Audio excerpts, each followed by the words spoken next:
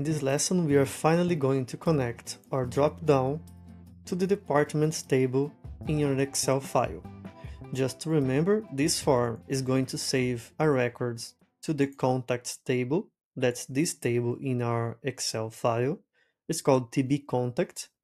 But when selecting a department, we want to show the options from this table. That's the TB department. It's a table with the list of available departments. Going back to our app, we have this drop down that has nothing here because it's not getting from the correct table. Let's edit this card and get the information from the correct table and save back to the department column here in the TB contacts. Creating and editing a video like this gives me a lot of work. And I just ask you to subscribe, like and leave your comments to support the next videos. Let's go back to the lesson. Let's exit the play mode and go to the card that's for the department. In this drop-down, we need to put the list of departments. It means we need to connect to the TB department.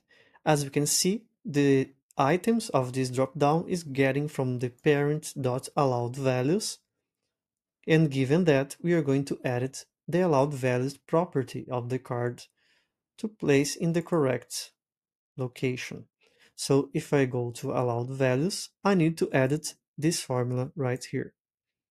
Right now the card is locked, so let's go to advanced and unlock the properties of this card. And instead of this, let's put TB department.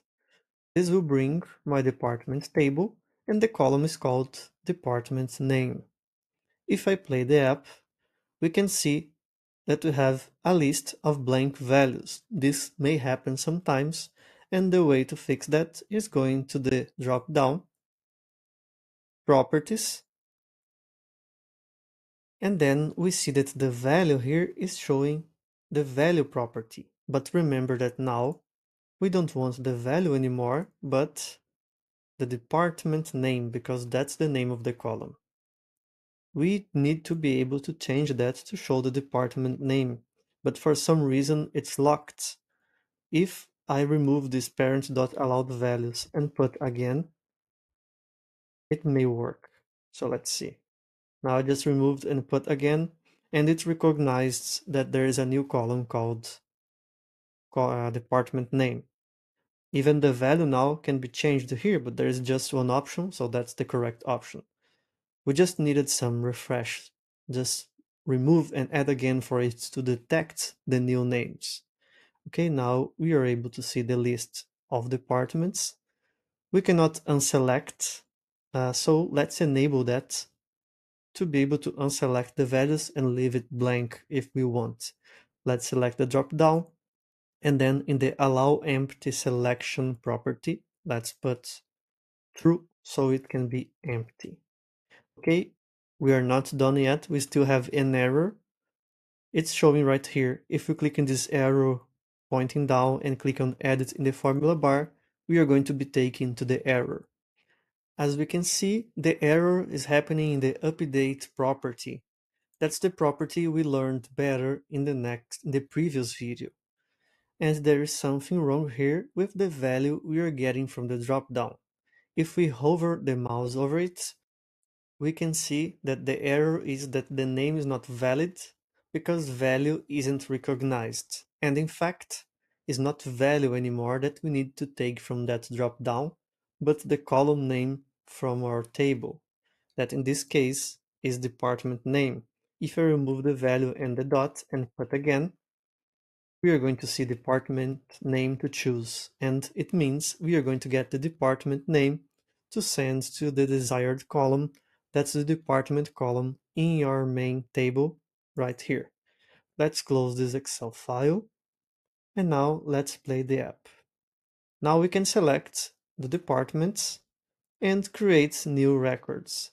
Let me try again, create the Cassandra web records. We will have duplicated record, I will delete later, but just to see if it will save the marketing department correctly. Just put a phone and now a comment, testing, saving. the department. And I'm going to click on Save. It's going to save, Submit Form. In the Submit Form, we have the back function that will return to this page, and now we can go to Find Contacts. In the end, we have Cassandra Webb again, and now we can see the department called Marketing that was taken from that drop-down menu.